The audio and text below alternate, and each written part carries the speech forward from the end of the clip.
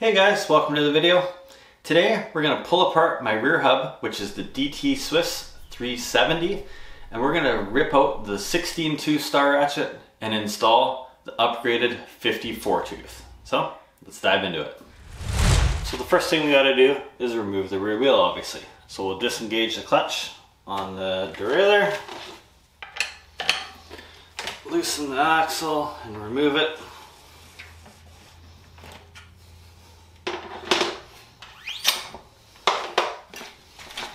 And pull off the wheel. So this is what the kit looks like. Comes with the 54-tooth star ratchet, a couple new springs, and some lightweight grease. I have heard some stories of people ordering this kit off of Amazon and getting a fake. So buyer beware. I usually like to buy stuff like this directly from my local bike shop, and then you're guaranteed it's the proper thing. So I'm just going to set down a shop towel, put my wheel down on the cassette. You simply just kind of pry up. There we go.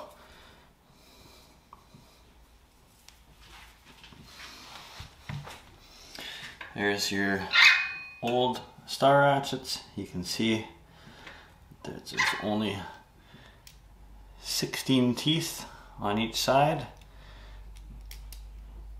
and they rotate like that. So that is a pretty big gap between the teeth.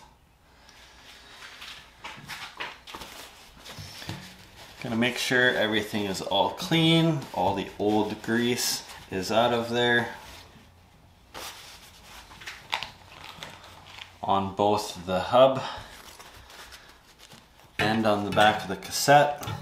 Pull the spring out, you can see the bearing in there, and the spring sits directly on the bearing. The springs are kind of tapered, so the big side goes on the bearing and it just sits in there nicely. I'm just going to reuse the old springs. I don't think there's much point in putting, you're going to take your special grease.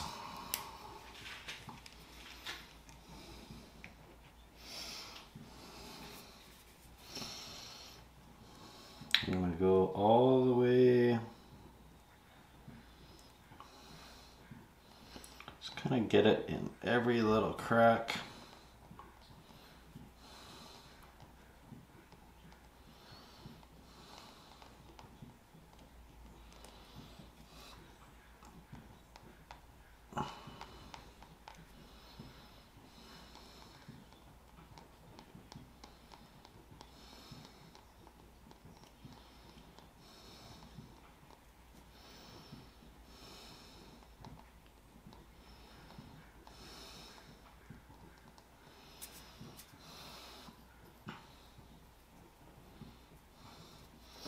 And I'm also gonna put a little bit of grease on the face of it.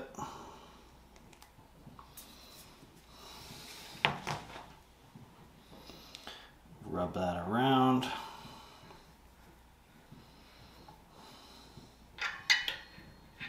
I'm actually gonna put a little bit around here too.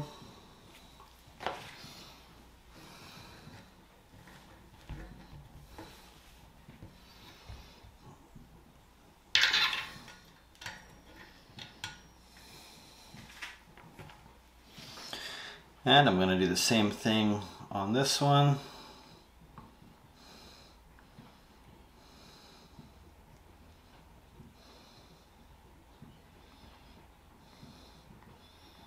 Part of the problem I had on this old hub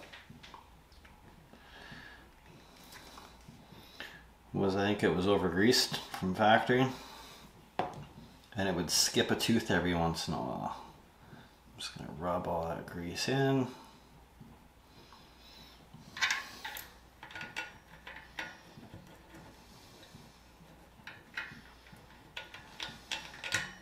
Beautiful. So I just turned that.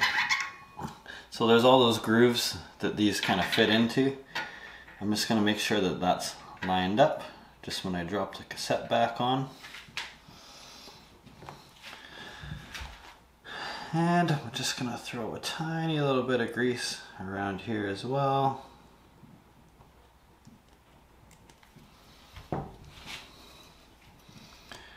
And put the cassette back on.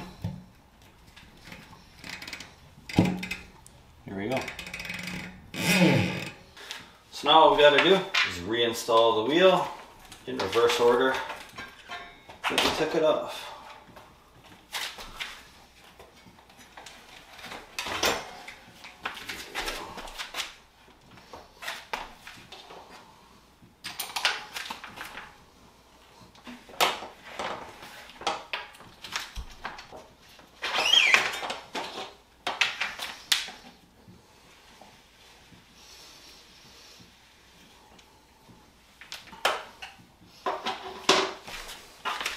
Re-engage the clutch.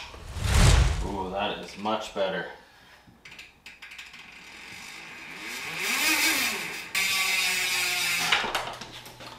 That was one of the easiest upgrades I have ever done on a bike. It's about 150 to 200 Canadian dollars depending on where you buy your kit from. And all you need is one tool, and that's for your axle. It took about 10 minutes to do.